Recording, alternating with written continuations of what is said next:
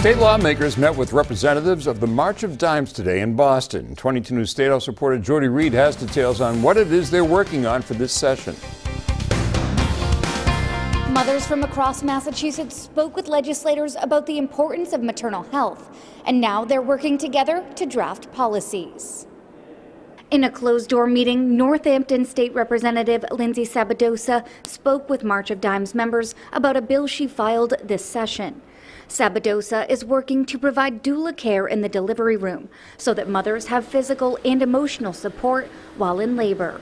Doula care is something that has been proven time and time again to really improve outcomes regarding maternal health, and so it feels appropriate that there is some form of payment for that so that we're not only allowing very privileged people to access that care, it's really accessible to everyone. Springfield has one of the country's highest premature birth rates. Women of color have a significantly higher risk of both premature birth and stillbirth. One Springfield mother who said she was alone in the delivery room told 22 News she would have benefited from a doula. I didn't have the emotional support from them because they were too busy for that, and I think doula is a necessity here in Massachusetts and all around the world. The March of Dimes plans to continue to work with lawmakers to keep moms and babies healthy.